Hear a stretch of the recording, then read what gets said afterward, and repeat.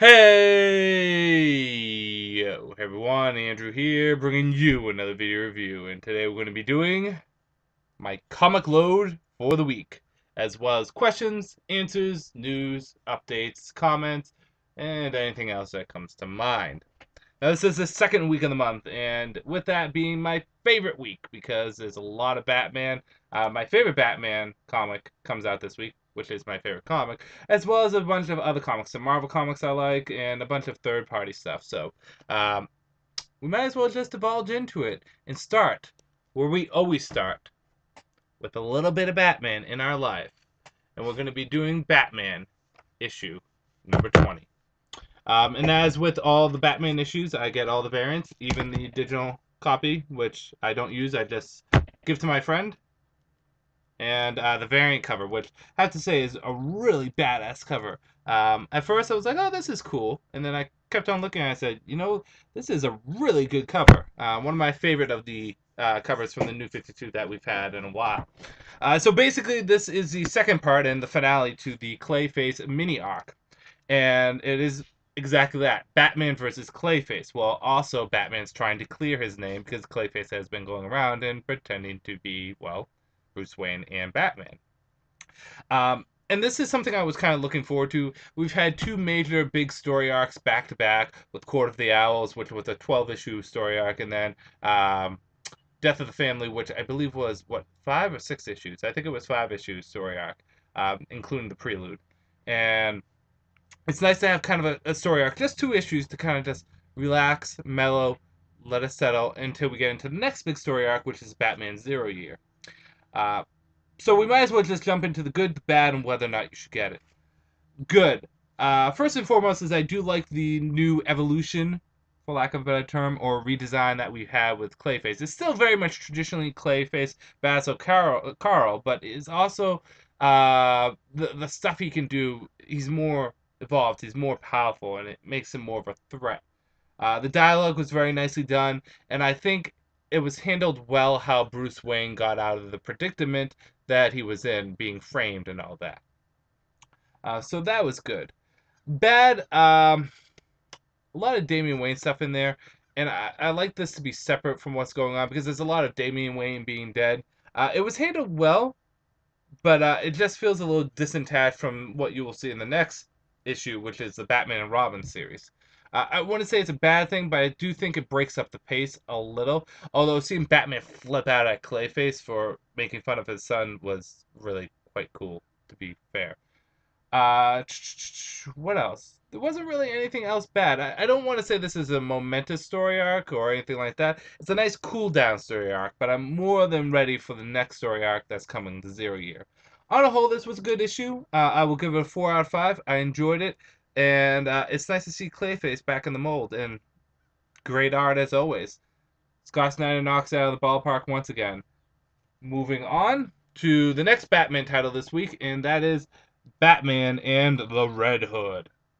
This is the 5 stages of grief, and this is rage or anger.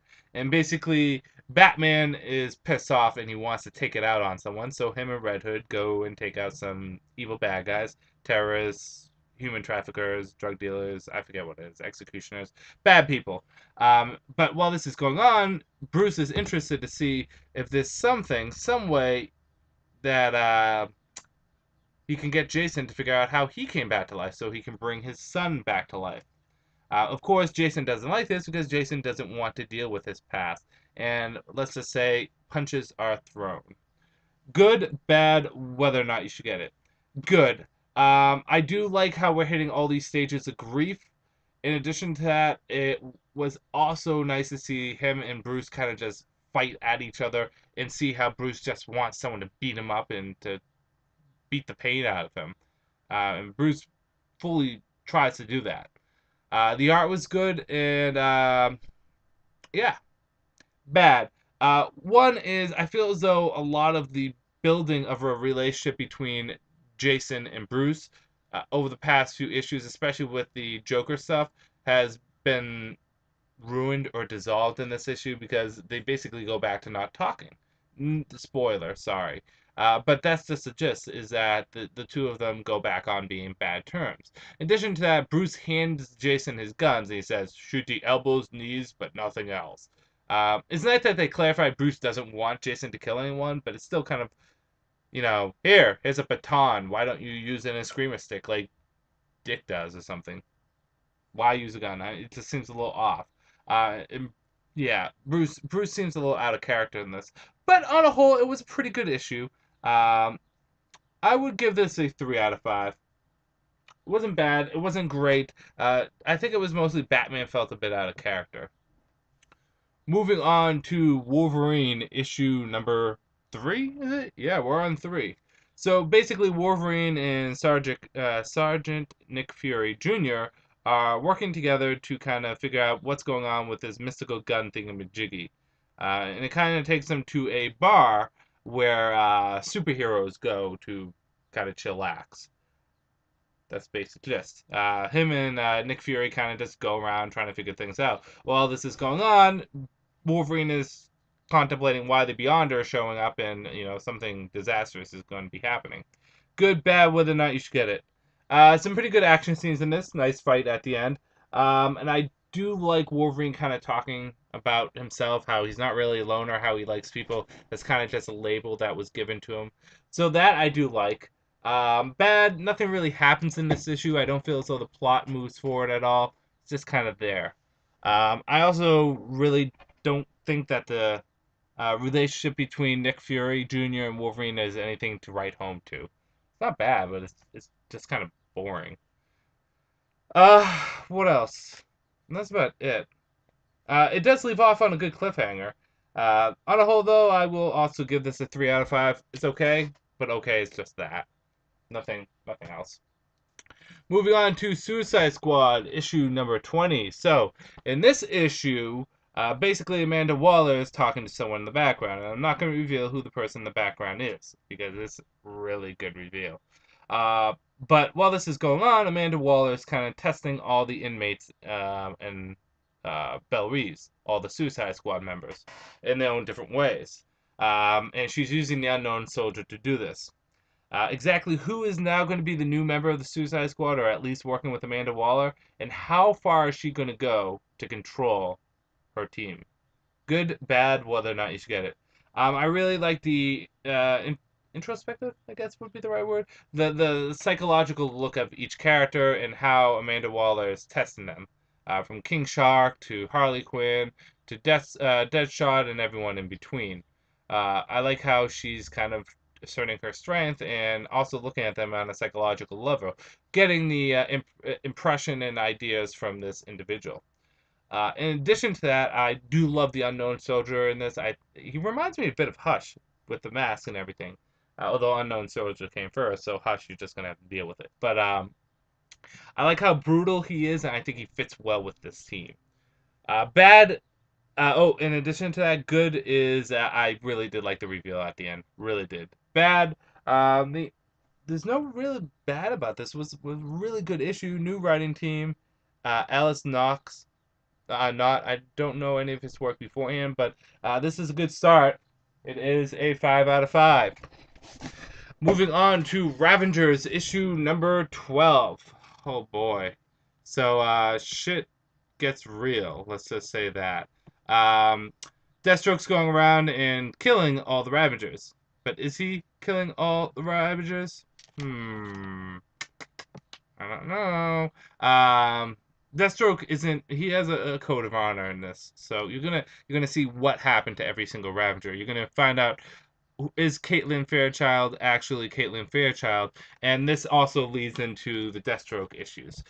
This should have been done a month ago, because this kind of leads into the previous issue of Deathstroke. Good, bad, whether or not you should get it. Good, seeing that this is the last issue of Ravagers. I thought it left off on a good note, giving us a chance to have more with the Ravagers. It's not necessarily the end of it. A lot of twists and turns, and it also kind of connects Ravagers to Teen Titans and Ravagers to Deathstroke, which is great. Bad? I can't say any. This was, seeing that this is the end of Ravagers, it is a great series all around, and I'm sorry to see it end. It was really a fun ride for the 12 issues that we had. It really was worth it, and it's sad to see a story like this go. It's sad to see a a series that has so much potential just kind of fall apart. And it's not that it fell apart. It's just not enough people gave it a chance. So 5 out of 5. Ravagers. Moving on to Deathstroke, issue number 20, which I believe is the last issue of Deathstroke. Deathstroke needs to take care of Jericho before Jericho takes care of everyone else. Yeah, it's basically a family affair in this. And I'm going to say this. Not everyone survives. Deathstroke makes some hard choices, but choices that he knows needs to be taken to save the world. And who knew Deathstroke would be one of the people to help save the world? Who will live and who will die? Will it be Tara that dies? What about Rose? Or what about, I don't know, Slade's other children, like Jericho? Or the original Ravager? Or maybe his wife? Or maybe Mr. Majestic? Who knows is going to die? You're just going to have to wait and see. Good, bad, whether or not you should get it. Good, action is great in here. Moral dilemmas are great in here. Really like the utilization of all the characters, and there's some really nice subtle moments that speak so much to who Deathstroke is, as well as big moments that speak to who Deathstroke is, and really shows what this comic is about and what he is about as a character. So I think that's an important thing. Some sad moments in this too. It's a shame to see Deathstroke end because it's been one of my favorite books of the New 52. Deathstroke is one of my favorite characters in comic books, and again, it's tough to see it go like Ravagers, especially when Justin Jordan jumped on. Fantastic run with him. Really has been great, but all good things have to come to an end. 5 out of 5. Moving on to Thor, God of Thunder, God Bomb Part 2. So, excuse me if I can't pronounce the guy's name right. The God Butcher, Gorg, or something like that. Basically, he's trying to create a big bomb that can blow up all the gods. And he's stolen Thor from the past to be one of his slaves, while Thor from the future and Thor from the present are trying to go and stop the God Butcher. Eventually, they meet up with Thor of the past, so it's Thor times 3 versus the God Butcher. The Thor is going to come out on top. Good, bad, whether or not you should get it. Good. I like how there is a distinct personality between all the Thors. From the impulsive, useful one to the more heroic present-day one to battle-worn, wiser, older one. I like all the different personality of Thor. The art was good, and the story was progressed, I think, at a good rate. Bad, not enough of Thors in here. No, it was very much a young Thor centric comic, which is fine because I like young Thor. He's funny, but I think it should have been a lot of present day Thor in this too. And the thing is about the villain is I don't like how the God Butcher doesn't realize that he himself is a god. He's just so unlike. I think that's the point that Jason Aaron is trying to get to. Is he's trying to make this guy so unlikable, and I just want to see Thor bash this guy's head in, and it will happen. It better happen. On a whole, this is a good issue. I do like Thor. I'm glad I'm continuing the book. Thor is one of my favorite Marvel characters. He's within the top 5. It's hard around here. I will give this a 4 out of 5. Moving on to Superboy, issue number 20. So, Superboy basically teams up with Dr. Psycho in this, and we learn more about Dr. Psycho and his connection to Hive. And yeah, that's about it. Not much happens in this issue. I feel as though this is kind of a transition, not a transition issue. This issue feels a lot of the same from the previous 2 issues ago when Dr. Psycho first made its appearance. Not too much happens in this, other than the two kind of fighting and kind of working together. The good is I do like the new adaptation for Dr. Psycho. I like that Hive is being brought into this.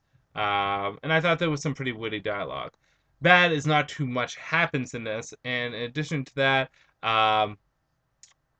the art changes. And while the art is good, one thing I cannot stand is art changing. It bothers the shit out of me because it really does affect the pace.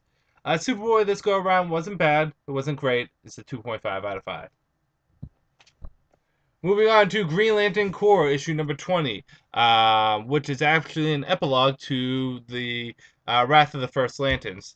And this should be released in the 4th week of the month so that it doesn't reveal what happens, which it does reveal what happens to the Guardians. And I'm not going to say, but boy, oh boy. Yeah. Uh, yeah, so basically the ending to Wrath of the First Lantern is shown in here even before the ending is actually done. But this is a healing issue for the Green Lanterns. For John, for Guy, and for Mogo, too. Who knew? But this is kind of a healing issue and kind of a nice send-off because no longer will Peter Tomasi be on this book. We're going to have a new creative crew, which is... who's the creative team? Robert Venditti and Van Jensen and Bernard Chang. So, and I'm quite excited the fact that Green Lantern Corps is going to be John Stewart's book. So, John Stewart's going to have Green Lantern Corps. Hal's going to have Green Lantern. They're the only real 2 Green Lanterns having their own titles. Baz is going to be on Justice League. He's still Green Lantern. And then Kyle's White Lantern, Green Lantern, New Guardians, and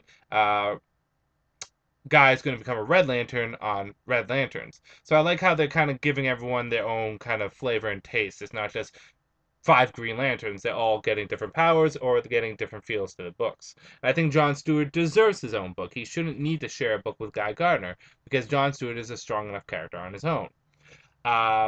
Good. I felt as though this was a nice healing issue. I felt as though it had a lot of emotion behind it. It was a nice send-off for Guy as a Green Lantern, and it ties up a lot of loose ends, and there's nice emotion to this.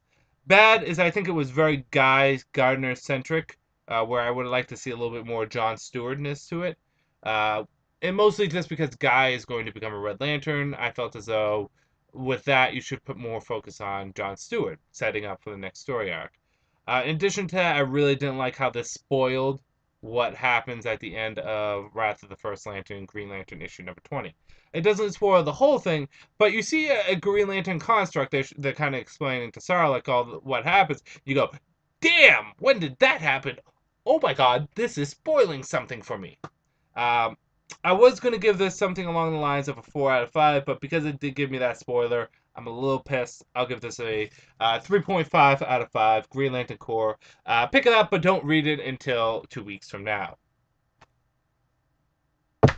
On to Threshold, issue number 5. So, Call, and I believe that's how you pronounce the name, Caul. Call goes up against Brainiac, and basically Call has a moral dilemma. Does he help out this world that has been bottled up, or does he himself leave and wipe his hands clean? The what happens may surprise you. And it speaks volumes about who he is as a Green Lantern. Good, bad, whether or not you should get it. Good. Thank God this is Brainiac. Thank God that this is the true Brainiac and not the damn thing that we saw in Action Comics. Just a robot, people. That's great. This is Brainiac at his brightest, at what he should be. I love it.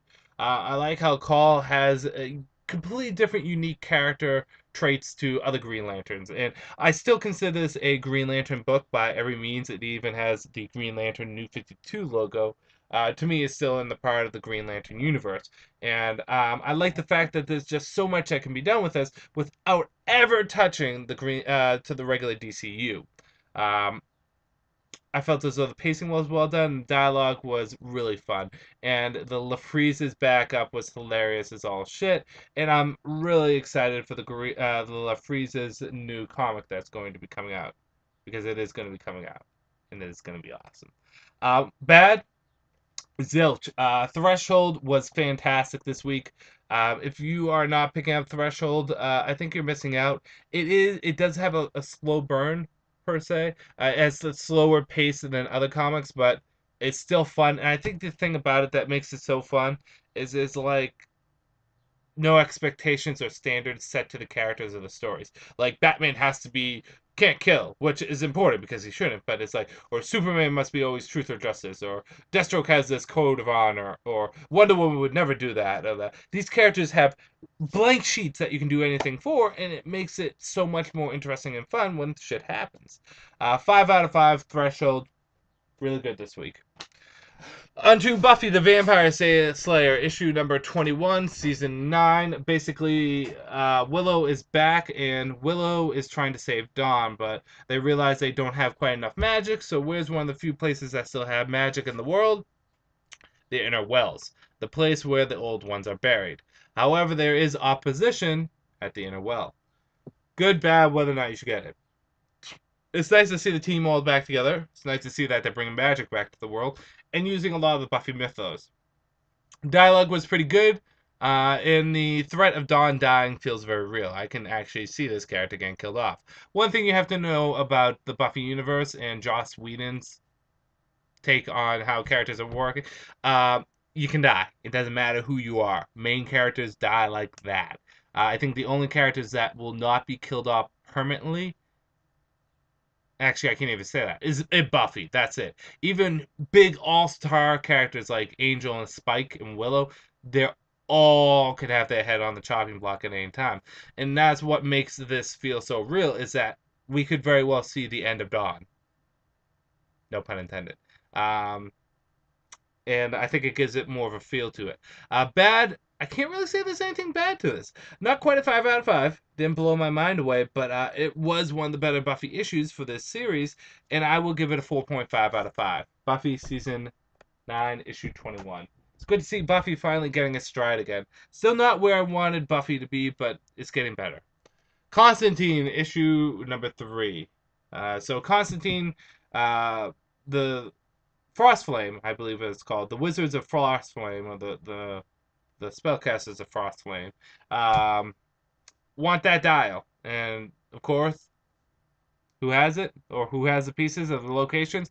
Constantine. So it's really up to Constantine to make sure this dial doesn't get in their hands. But what Constantine does, the lives that he puts at risk, and the choices he makes to make this happen, could be a little too extreme. Good, bad, whether or not you should get it. Good, I really did like the story arc. I really do like the Snow Flame. I think it's called the Snow Flame. The Sorcerers of the Snow Flame. And I do like the situations that were put into for Constantine in this issue. And the art was really great, as it has been for the past 3 issues. The pacing was well done, and I love Constantine as a character in this. A very gray area character. Bad, the story felt kind of short, and I think it could have lasted for maybe 2 more issues rather than just the first 3. However, it was enough to make a bang for anyone who wants to get into Constantine. I'll give this a 4 out of 5. On to Demon Knights, issue number 20. So this is kind of a healing issue, for lack of a better term.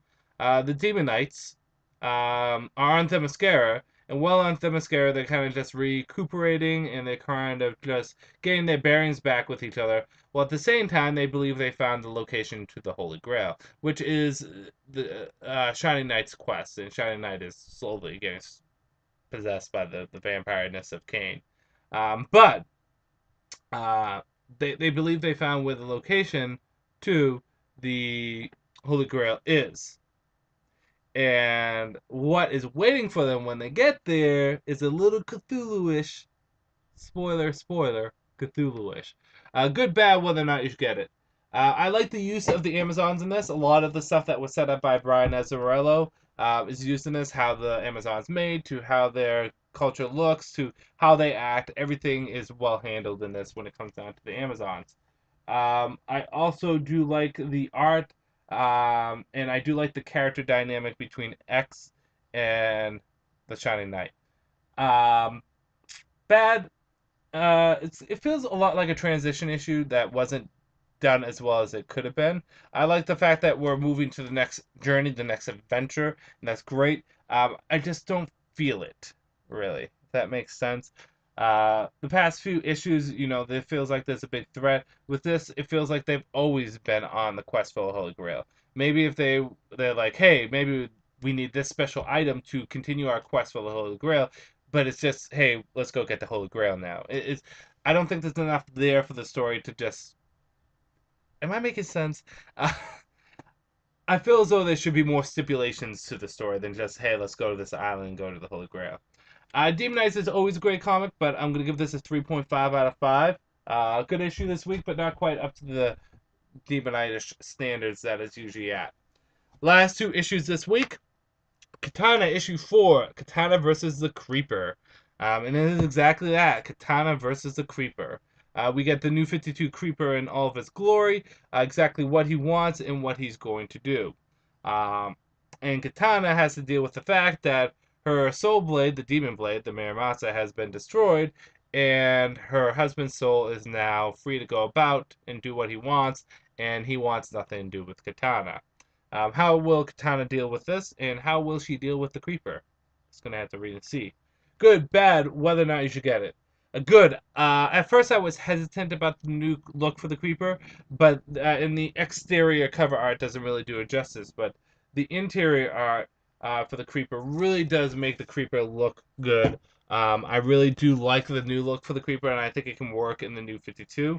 To be fair, Creeper had kind of a shitty costume beforehand, and I'm liking this new Creeper. Actually, Creeper's getting his own one-shot, too. Interesting. Pacing was good. Dialogue was good. Bad. There was a few moments that felt a little odd. Like something was happening I should have known was happening, but I didn't know what was happening. Like when all the spirits gets released, a couple of them just fly off and they say things and they do stuff, but you're like, what's the point of them? Like there's a little girl that flies into the water and disappears, and I feel like she was important to the story, but I don't know how she's important to the story. Maybe it's that she took one of the pieces of the blade. I'm not entirely sure. They don't really go over it too much. Uh, on a whole, though, this was a pretty good issue. Creeper, I think, not Creeper, should be called Creeper. Katana, I think, is the better of the two comics that Nocenti is writing right now, and Nocenti. I feel as though she has a better grasp of Katana as a character. Maybe because Katana has less of a character than Catwoman, so it's a little bit easier to develop something that's not there. But I feel as though this was a decent issue, and people that are a fan of the Creeper will, I think, like this because this is a new take on the Creeper. It still feels like the Creeper. He's just a little bit more Japanese Oni than Demon Hell. Still mischievous trickster. And last but certainly not least, Justice League of America issue number 3. This ties into the previous issue that we had with Catwoman, with her going to Arkham. And a lot of this is setting up them going to Arkham, them finding the robot clones of the Justice League, the regular Justice League, and seeing how the team works together. As well as we also get a backup to Martian Manhunter, which shows a little bit into the Martian's past. Good, bad, whether or not you should get it. Good. I like the fact that this ties into what was previous in the Catwoman issue number 20? No, 19. How she gets captured in Arkham and how she's trying to sneak into the Society of Supervillains, which is good. I do like how badass that they make the Martian Manhunter look in this. The art is good and the dialogue is witty and fun. Bad is the there was one moment that I felt kind of lost. Like, for example, Green Arrow shows up. He's not in on the plan, but I don't realize that he's not in on the plan until later. And I think things could have been handled a little bit better there. 2 is if you don't read Catwoman issue number 19, you'll probably be a little lost on what's going on with her infiltrating Arkham Asylum. And lastly, I felt as though the Martian Manhunter backstory, though fun and interesting and enjoyable, is no connection to the previous Martian Manhunter story. And this is also a gatefold cover, the last one, I think, which is Catwoman attacking the Justice League. Good, bad, whether or not you should... Oh, no, I already did that. Whether or not you should get it. On a whole, I would give this a... I'll give this a 4 out of 5. Like the team, like the dialogue, like everything. I just felt as though things could have been mapped out a little bit better. But besides that, it's a good issue, and Justice League America is a comic that I do recommend people pick up. Okay. Kind of a short week, don't you think? On to my Andrewcutter picks of the week. Let me pull them out. 1, 2, 3. And it's actually going to be in this order. Number 3 is Suicide Squad. The team is just so badass in this and how they're psychologically being analyzed. The shocker at the end was really good. Just on a whole, everything was handled in this issue really fun. And I'm interested to see where this team goes. Love the addition of the Unknown Soldier. Coming in at number 2 is Deathstroke the Terminator. Great finale for the Deathstroke comic. Sets the pace of what Deathstroke and some of his supporting cast will be from now on, even though he's no longer going to have a comic. And just overall, so emotional. So emotional. And speaks volumes to who Deathstroke is. But my Andrewcutter pick of the week, the number 1, would go to Threshold, the Hunted issue number 5. Just a fantastic issue. Really something that I recommend people pick up. It's kind of a comic that has that freedom to do whatever it wants, and it just does whatever it wants. So pick it up. Threshold. My Andrewcutter pick of the week. So that is the comics for this week. We will put these right here. And I just got a text message. Don't know who from. My buddy. He's an idiot. It's the one that gets all the digital downloads of Batman, and I just, he wants the code again because it didn't work. As for video games, I finally beat Pandora's Tower for the Wii. This has to be one of the best Wii games that I played in a very long time, if not one of the best Wii games. It's a nice swan song for the Wii, seeing that it's pretty much one of the last games that's going to be released for the Wii. But most importantly, I'm going to turn off this light here, I don't need it. Most importantly is it was just very well done. It was so different from all other Wii games. I really liked the time management, the combat, the characters, the story, everything that was being handled in this. It's something that I recommend people pick up. And it's a long game, but it's a fun game. And now that I beat it, I have all these casual games that I can play. Red Steel 2, Batman Legos, 2 Superheroes, Castlevania, what is it? Castlevania. The one for the Wii. I forget what it's called. Castlevania something. Not Judgment. Is it Judgment? No, it is Judgment. And then what else did I get? Punch Out, a couple other things, but these are all casual games. House of the Dead 1 and 2, 2 and 3 revisited. But it's kind of cool that I beat this game, and now I can go into a little bit more relaxing games. And I know a lot of you are thinking, why did you get Red Steel? It sucks. It was $2. And yeah, it's atrocious by today's standard, but it does have some charm. It still kind of sucks, but it has some charm. And I beat Fire Emblem Shadow Dragon, finally, fun game. Not my favorite Fire Emblem, but it's still a fun game. And before I get into Shin Megami Tensei and Luigi's Mansion Dark Moon, I want to kind of detox, like I'm doing with my Wii games. I'm detoxing, I'm playing the Mario sports games. I'm detoxing with Mario Tennis Open. So playing this, enjoy so far. Not quite as good as the original Mario Tennis, but still pretty fun. So yes, now we'll jump into questions and answers. That's basically the deal with video games, what's going on now. What else is happening in life? Oh, you won't be able to see it because my clothes are covering it. I got the new Green Lantern Simon Baz figure. I will be reviewing it tomorrow. But I'm going to pause the video here, and then I'm going to go into question and answers. Okay, moving on. Actually, before we move on, two things. The new DLC character for Injustice was revealed, Batgirl. I look forward to playing her. And also, Grant Morrison's Wonder Woman Earth 1 was revealed. It's going to be fun and interesting. But I just want to throw those two out there because I completely forgot about them. I'm really pumped for Earth 1 Wonder Woman because I really want to see Grant Morrison's take on the character.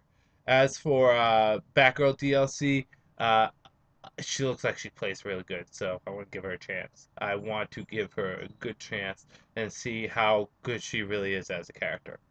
But yes, on to questions, answers, and comments. Basically, this is how it works. You can comment in this video, and it doesn't matter if it's question, comment, question, comment, question, comment. Doesn't matter what it is. I will respond to it, and I will either answer the question or respond to the comment. So, first and foremost is Chris Ferguson, and I hope I pronounced your last name correctly, said, "Do not read Avengers or Iron Man. Neither are very good. X-Men is so much better right now. Pretty much any big series is good. It just depends on what you like. All new X-Men revolves around the original 5 X-Men in Jean Grey's school. Uncanny X-Men revolves around Cyclops and his group of revolutions. Wolverine and the X-Men's about Jean Grey's school and the kids attending the school too. X-Men not out yet, but Brian Wood and Oliver Copiel and an all-new team. Uh, I kind of want to read the X-Men titles, but I just kind of don't care. I used to love X-Men, but I felt as though they just become so convoluted, and there's just so many titles. I mean, again, people will pull up the argument, yeah, but there's like 4 Batman titles, along as all the additional Batman titles. Yeah, that's true, but I like Batman. X-Men, I'm kind of meh on. I actually want to do another video. Seeing that I started reading comics, I want to do a video again, giving if I could reboot the Marvel Universe, how would I do it? Because I do it a little differently now. So I do have that I want to do again. If you guys want to see it, let me know. But I'm going to continue reading Avengers and Iron Man, at least for now, because, like I said, I feel as though they're Avengers.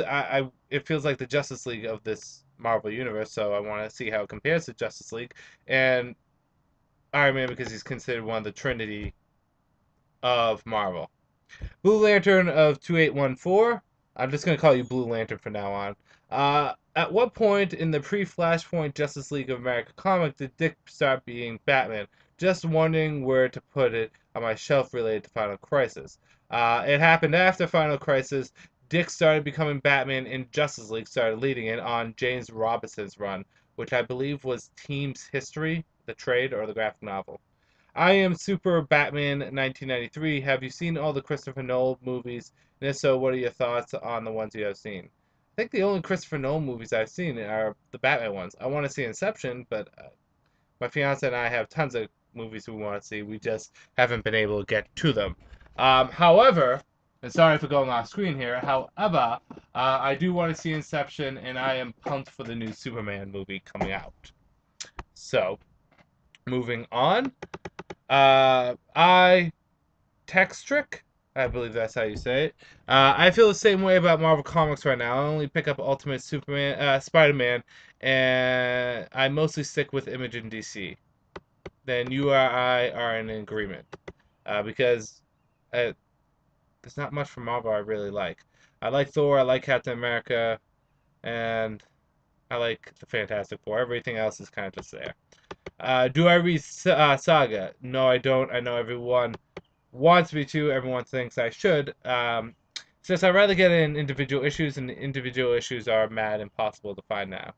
Eric Boyer, agree with you on the Marvel Trinity. Thank you. Dan, some 80. You should check out Nova and Guardians of the Galaxy. They just started and they're easy to get into the first 2 or 3 issues. Yes, I understand that, but here's the thing. I don't like Nova. I never really did. And Guardians of the Galaxy, I just have no need to get them. I was tempted to get all the issues for the current Daredevil run because everyone's telling me to get them. I just can't find them. And same with Hawkeye. I just can't find them. So I tried, guys. But if I don't have them, I can't read them. Furior 38. To answer your question, I've been reading all the Wonder Woman books in your timeline. I just wanted to say thanks for getting me back on track on what trades are in continuity. No problem, and I'm glad that you're reading Wonder Woman. She's a stand-up character. Nick Lenz. What's up, Nick? Hey, Andrew. 2 questions for you. First, do you think Jonah Hex should get his own solo title and put it alongside All-Star Western like Batman and Detective Comics and Superman Action Comics? I don't think he needs it. I love Jonah Hex, and I love All-Star Western. I just don't think he's a popular enough character to warrant another comic from him, and I think All-Star Western does enough for him. I would love to have another Jonah Hex comic. I just think people won't buy it. That's the thing. One of the two comics will suffer. Second, what should be done with Captain Atom since it has been almost a year since his solo title has been canceled? He's made a few guest appearances on Firestorm, Fury of Firestorm. What do I think should be done with him? I wouldn't mind seeing him in the Justice League of America or the Justice League. He's a Justice League character. He should be a Justice League character, and he should be on one of those teams. He's not a solo comic kind of guy. He is a team member. There's certain characters that work well on teams, and there's certain characters that work well on solo series, and there's characters that can do both. I think, in all honesty, with the exception of I think in all honesty, even though his comic was fun and very high concept and good, and I really did like what was done in his comic and appreciate it, JT Kroll, I do really think that Captain Atom is more of a team-up character. Second question. What should be... Oh, no, that was the second question. Zach Brown. Hey, Andrew. In one of your videos, you were asked how long you could last in a fight with Batman. Twice, actually. My question is, how long would you last in a fight with Bane? And no, not the Batman and Robin Bane, because that wasn't even Bane. It was a joke. Lol. Against Bane. That's such a loaded question. What is around me? Because with Bane, is he on Venom or is he not on Venom? Because there's two kinds of Banes. There is the Chuck Dixon after Nightfall Bane, which is off Venom, and then there's after Chuck Dixon Bane, which is always on Venom. If it's Bane off Venom, if I have enough stuff I can throw at him, maybe I can run away like a pansy. Because it's Bane. No, to be all honest, how long would I last in a fight against Bane? 45 seconds? Because it's Bane, the man that can defeat Batman. And I'm not knocking my own fighting skills. I'm just saying, as a fictional character, Bane can beat Batman. He is freaking huge, and he's intelligent. Bane would be unstoppable. The best I can do is run away from Bane and survive. So, if I'm in an alleyway with Bane, maybe I can throw something at him and distract him long enough to get the hell out of there. But I'm sure he would probably track me down. It's not just me. Take any of the greatest martial artists in the world. Bill Superfoot Wallace to, I don't know, the Iceman Chuck Liddell to anyone. Bruce Lee. I mean, they're not going to do well against Bane because he's a fictional character that's given fictional character abilities. So, there you go. Bane. 45 seconds at most. Probably because Bane would be very slow with me. Lester, or Enrique Mendian. Andrew, since you have her comic, does that mean Jade is still around? Jade is not around. Jade is only in the Anime Con universe. I asked because I want to have Obsidian as well in the DC universe. James Robinson said in one of his Comic Vine podcasts that he's trying to work Jade and Obsidian into Earth 2. He just doesn't know how he's going to do it, but he will. Don't know much about the character, but still really interests me. Plus, I find really stupid DC decides to turn Alan Scott gay when you have a gay character as a son. I don't think it's stupid. I think it's just DC trying to do a market ploy. However, here's the thing about Alan Scott turning gay. It's being done well. James Robinson had done a fantastic job at it. It's not just for shock value. He's actually making an incredible character who just happens to be gay. It's not a gay character in comic books. It's just a comic book character that happens to be gay. And he's doing a fantastic job of it. Yes, Obsidian was gay, and it's going to be interesting how they're going to fit that into the mold. But I mean, something like that is bound to happen and kind of mess with how you're gonna make the characters, because a lot of people could say, well, you're turning this straight father who has a gay son gay. How's that? I mean, how do you make that work? But at the same time, Obsidian doesn't exist on Earth 2 yet, so he can't. I don't think unless he adopts children or unless he artificially inseminates a woman, or if he decides to somehow, I don't know how, there's multiple different options that a homosexual couple can have to have children. However, if he is not interested in being with women, how is he going to procreate with a woman, except for artificial insemination? Actually, that would be an interesting question. To any of you comic book readers out there, or any people that watch my videos, who are in a homosexual relationship, um, and want to have children in the future, how are you going to go about it? Would you adopt? Would you artificially inseminate? Would you have someone have your child for you? Or, I mean, I'm interested because I do have some gay friends out there, but none of them want children, so this issue never came up. But it's going to be interesting how that would work with Alan Scott. If Jade and Obsidian were going to be his children, would they be adopted? Would they be related to him somehow? I don't know. It's an interesting question. So if you are in that situation, if you are in a homosexual relationship and you want to have children, how are you going to go about it? I'm interested. Please comment by all means or video respond. Um, Review Ultimate One. Did you read Grace Randolfo's Super Bia? No, I never heard of it. Please tell me what it's about. George Jones, main two Batman writers of recent years being Grant Morrison and Scott Snyder. Which one do you prefer?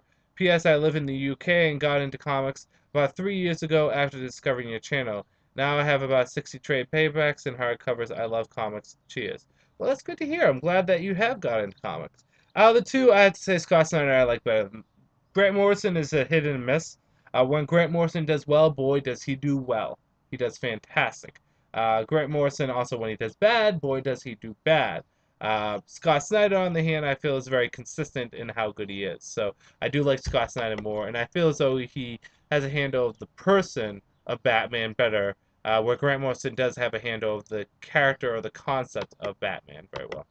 Batman Beyond for the win. What's your favorite Tarantino movie besides Pulp Fiction? Actually, Pulp Fiction is not my favorite Tarantino movie. Um, it's probably my third favorite. I like Reservoir Dogs maybe a little bit more.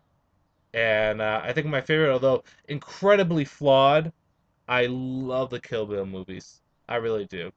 They're very flawed, especially how things get chopped up and how the story is broken up into pieces. But I really do like the Quentin Tarantino's Kill Bill. Randim Radidamus, Taurus, am I pronouncing that correct? If I am, please, by all means, help me, because I'm horrible at pronunciation. Hey, Andrew, you gotta read Hawkeye by Matt Fraction. I know I do. Like I said, I just need the issues. Oscar Otunga, hey, Andrewcutter. Who would win a fight between the Justice League America, and Justice League Dark? Can you give me facts? I don't know if the question is stupid. Please, can you answer? Thanks for reading this. Here's the ultimate thing. In the fight between the three, I would say Justice League, and this is why. Yes, Justice League of America has heavy hitters like Martian Manhunter, who can go toe-to-toe with Superman, and Justice League Dark has powerful people like Constantine or Zatanna, although Zatanna I think is going to be joining the Justice League, so count her out. But even Madame Xandu, all of them have powerful members. But here's the kicker. They have a few powerful members. The Justice League has powerful members across the board, like Uber members from Superman, Wonder Woman, Flash, Green Lantern, Aquaman, Cyborg. All of them are incredibly powerful on their own. And then you have the mastermind behind it, Batman, the strategist. How can you stop that team? Really, how can you? And a lot of people would say, well, Martian Manhunter's a telepath, and he's the most powerful telepath he is. There is. Yeah, it's true. Martian Manhunter is a credible telepath, the most powerful one. I would even say he's more powerful than many of the other telepaths in comic books. I dare say more powerful than Jean Grey or Phoenix. But that's personal opinion. People can argue that, that's fine. But here's the thing. Superman, although susceptible to telepathic attacks, has incredibly high resistance to it too. Green Lantern, if Hal was in this fight too, his willpower would be able to hold back. We've seen Martian Manhunter take on Flash. If Flash thinks fast enough, he can avoid that. And Batman has substantial training against telepathical attacks. And you also have to think of this. Aquaman is he's a telepath in his own right, in some way, shape, or form. He communicates marine life. He would be able to have some barriers. The only ones that I think would be susceptible to him is Cyborg and Wonder Woman. I'm pretty sure they both have enough willpower that they can at least hold back Martian Manhunter, where something like a psychic attack wouldn't be enough to take down the members. That he would have to get physical, which by all means he would be able to get physical with them, but Martian Manhunter, I think, is outclassed physically by Superman. He would need to catch a Flash, and I think Wonder Woman would be able to hold their own. And I think the Justice League as a team is a more well-oiled team. They have been with each other longer. They understand each other. Batman as a leader of the team. If you look at the teams, Batman's the leader of the Justice League. You can very well say Martian Manhunter is the field commander. I'm not going to count Stephen Trevor. Is the field commander of Justice League of America, and Constantine is the de facto leader of the Justice League Dark. And despite how good, charismatic of leaders they are, Batman is just a far more intelligent leader. I could just see a fight between them. Know how the Justice League of America was set up as a opposing force to the Justice League? How they had Martian Manhunter versus Superman, and Vibe versus Flash, and Wonder Woman versus Katana. I could just see Batman say, "Okay, listen up." I'm not going to do the Batman voice. I'm horrible at it. Okay, listen up. Let's see. Obviously, they're going to have Martian Manhunter attack Superman. So, Superman, don't fight Martian Manhunter. Take out that Green Lantern. And Green Lantern, go after Martian Manhunter. Okay, so Vibe is attacking Flash and can screw with Flash's powers. Interesting. Okay, how about instead we have Cyborg jump on Vibe while Flash goes after Hawkman and Green Arrow and Wonder Woman. Wonder Woman, you can take on Katana, but how about you take down Stargirl and leave Katana to me because I know how to fight Katana. I've done it before. Something like that. I think Batman would know how to mix it up with the team. So yes, I think the Justice League would win for those reasons. Excellent question. A lot of good questions today, guys. I'll give you props. Super Fantastico asks, Andrew, Gabriel Romero here. Man, thanks for answering my questions of Deadpool and Deathstroke. Now I have another question. Would you recommend me and some friends of my same age, 16, to make a blog of comics, movie, music opinions? Thank you if you read this. I absolutely recommend anyone do a blog for anything to express yourself and your opinions. Now, if I'm going to be realistic and honest here, and don't take this as anything negative, I'm just giving a factual criticism.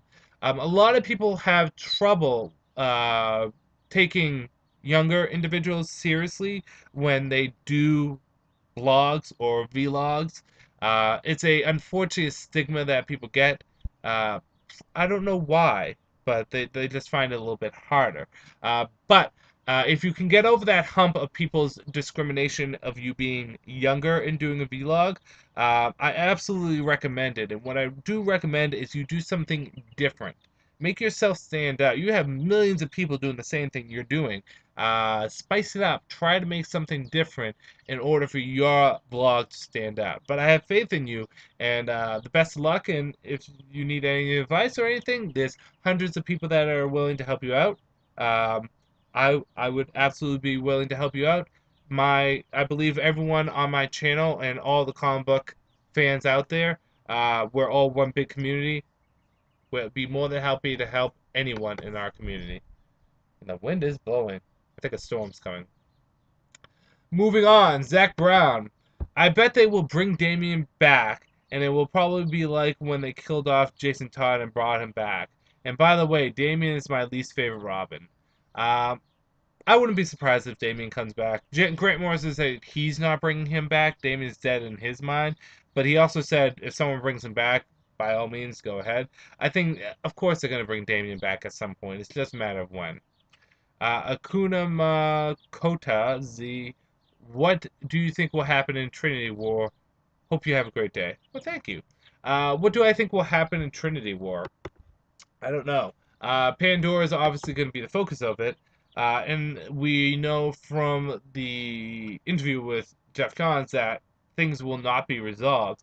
I think that it will be a big fight between the teams. Each of them are going to have their own philosophies or opinions on what should happen with Trinity and her Golden Skull. The Justice League Dark should probably think it should be destroyed, or the Justice League of America thinks that it should be locked away and studied, or the Justice League thinks it should be, I don't know. There's going to be a definite um opinions, differing opinions. I think what will happen is one of the teams will be more right than the other, and I think it will be the Justice League. If you look at that Free Comic Book Day spread, it feels almost like the Justice League is going to be the good guys, but you never know. I think it's just going to be a free for all. But the thing about this I like is I know nothing about it, so that makes it even more interesting. Good question. Moving on, the Joseph Kerr 86. Hey Andrew, I really enjoy the most epic bat. The most. Wait, little. Hey Andrew, I really enjoy like most the epic Batman Death of the Family arc, and it was supposedly the breaking of the bat. My personal view is the best way to break Batman would to make him think that he killed someone using a gun, and it would have been orchestrated by Hush. Given your knowledge on Batman, if you were asked to write a story to break the bat, how would you do it? Also, would you like to see Dr. Hurt or Professor Pig return? Uh, as a comment to your first thing about Batman killing someone using a gun, he actually kind of did that pre-New 52 with the Batman cult story. He was hypnotized or brainwashed into using a gun to kill someone, although he doesn't quite remember, but he didn't take it well. As for my breaking of the bat story, that's a tough one. A lot of things can be defined by breaking the bat, and Chuck Dixon did it best with Bane, and Scott Snyder does a good job at analyzing Bruce as a character and breaking his points. It's tough to kind of break the bat. One thing I would never do is I would never have it involve guns, and I would never have Batman kill anyone. But maybe yeah, that's a tough question. I'm not sure how I would do it. I know what kind of Batman stories I would tell. I think if I was to break the bat, I would do it in the physical level, similar to how Chuck Dixon would do it. I would involve Lady Shiva in the story, along with Deathstroke or uh, uh, David Kane. I would use the assassins of the DC universe to do it, and then there'd be a mastermind. I think Hush would also be involved too. If I could write a grand 36-issue Batman run, I have it all planned out. And Hush would be a major character in it too, and I would know how to fix the whole entire Catwoman not knowing Bruce Wayne thing too, because Catwoman doesn't know Batman is Bruce Wayne, but I know how it would get around that. But I think it would be a physical breakdown, and I think I would kill off someone to have it happen. Who would I kill off? You might have to ask. As for Dr. Hurt and Professor Pig, yeah, I wouldn't mind seeing them return, although I would always like to see Dr. Hurt be used by Grant Morrison. It's his character. Not saying other people wouldn't be able to do him well, I'm just saying it's his character. Ben's Comics. How many DC titles are you reading? What do you think about Detective Comics in New 52? Is it really essential? Also, how do you think the regular Superman title is going? Any chances of you wanting or reading Walking Dead? As for the titles in the New 52, I'm reading about everything except for the Legion books, Dial H. I think that's about it. The Legion books and Dial H are the only things I'm not reading of the New 52. As for Detective Comics, is it essential? No. Is it good? Yes. Do I recommend picking it up? Since John Layman comes on? Yes, definitely. And how do you think the regular Superman title is going? It's okay. Not great, but it's okay. It's fun. I think that's the factor that comes from it. X Violas. You pick up anything good for Free Comic Book Day, and Uh, you need to pick up and play Legacy of Kain series. I have not got anything for Free Comic Book Day because I was working, and I completely forgot it was Free Comic Book Day. I know. I'm an idiot, but it happens. As for Legacy of Kain, I have not played it. I have a lot of games on my table, but you never know. I could play in the future. And the last question, Omar Z. Hey, Andrew, I wanted to ask you what your first comic book that blew your mind and the first comic book that got you into DC. Also, did you really start to appreciate the dialogue of comics? When did you really appreciate the dialogue of comics? The first comic that blew me away.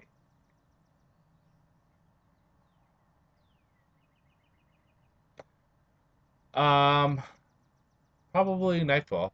I attribute a lot of my comic book reading to Nightfall, but I would probably say Nightfall. Hush blew me away when I first read it too. And that's when I was getting back into comics. And I picked up the Hush and I had a trade. And I said, "Whoa, this is really good." So because the way I read comics is this: I've always been a comic book fan. I read comics when I was younger, but I don't think I quite understood them as much. And then from ages I want to say 10 to 16, I really didn't read comics. And then I started to read them again.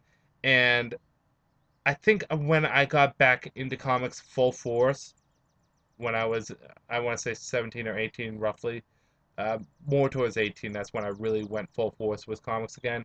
I think it was Hush that got me back in the zone, and it did blow me away. I did really like Hush. I know Hush is a flawed story, but it's a beautifully done flawed story. Hey, not everything's going to be perfect, but I really did like Hush. Maybe I should turn this back on. Better? Uh, as for when did I start appreciating dialogue in comics, when I started comparing dialogue in comics to other forms of media, from poems to novels, there was a time when I was probably, early college years. I was heavy into reading novels, and I read quite a lot from ages 18 to 20, a lot of novels. Um, And when I compared novel stories to comic book stories, that's where I would appreciate the good things and the bad things from both. So I think that's the best way to answer the question. So that is all the comments for today. All the comments. If you have a question or comment, please, by all means, post it down. Um, and I will be absolutely more than happy to answer or to comment back. And yes, that's about all I have to say today. I will do a Green Lantern Baz video sometime soon, and that should be up tomorrow. And I'm pumped because tonight my fiance and I are going to go to a comedy show, and we're going to go see Ross Matthews, who is absolutely freaking hilarious. He is great. Um, we like going to comedy shows. So far, we've seen two of our favorite comedians, probably two of our favorite comedians, period. We saw Joe Coy, who is my favorite comedian, and then Dimitri Martin, who's her favorite comedian, and we both love them. I love Dimitri Martin, and she loves Joe Coy. And then we're going to go see Ross Matthews, who is in my top three favorite comedians of all time. I really do think he's absolutely hilarious, and I loved him on Chelsea lately. And then I have to say, of my top four comedians, it's and I know not everyone's going to agree with this, but I love um, Dimitri. Well, Joe Coy is my favorite. Dimitri Martin, then Ross Matthews, and then Daniel Tosh. I would love to see stand up Daniel Tosh. The thing about Daniel Tosh is he has no filter, and that's hilarious. I also like stuff like Ron White and Louis C.K.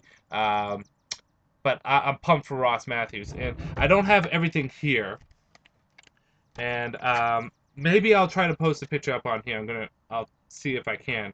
I have when we went to go see Joe Coy, I got some autograph stuff, so I got two autograph things from him, and I have a picture which I'll try to post up now.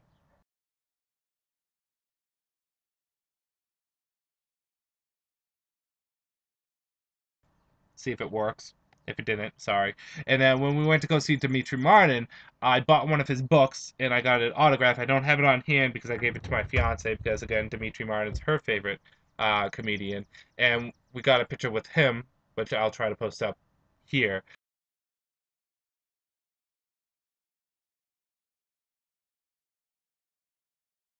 So Ross Matthews has a book out, so I'm gonna purchase that when I go see Ross Matthews, and I'm gonna get that autograph, and I'm gonna get a picture with him, and I'm pumped. I love comedy shows, so hopefully it's kind of like I equate going to comedy shows and meeting these people as to getting autographs, like uh, Frank Whiteley, Jim Lee, and Neil Adams. I have up there. I got some pretty big people there, and I have to say, out of artists, I've got my favorite artist of all time, Jim Lee's autograph on Batman Hush. That's freaking awesome.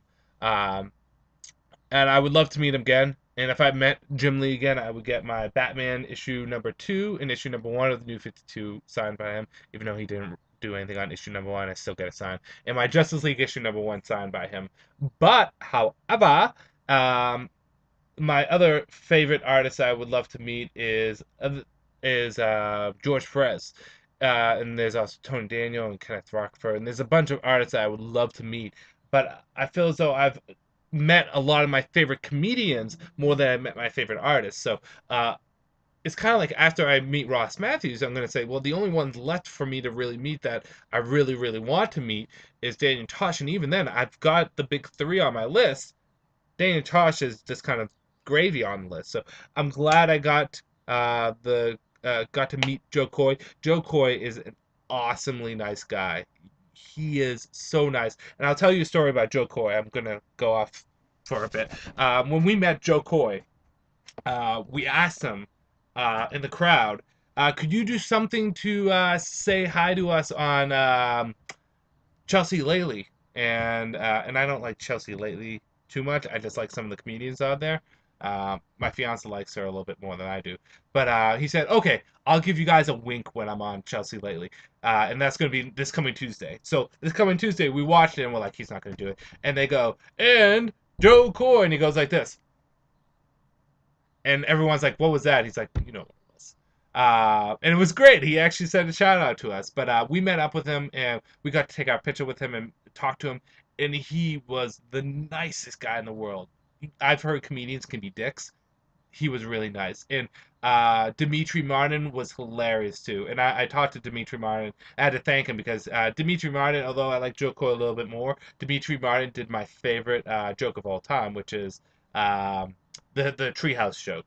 Look it up online. It's really funny. It's a short joke, but it's a very hilarious one. And I talked to him. I said, dude, I gotta tell you, you created my favorite joke. He's like, yeah, I know. That joke is awesome, but I can't use it anymore because I used it too much.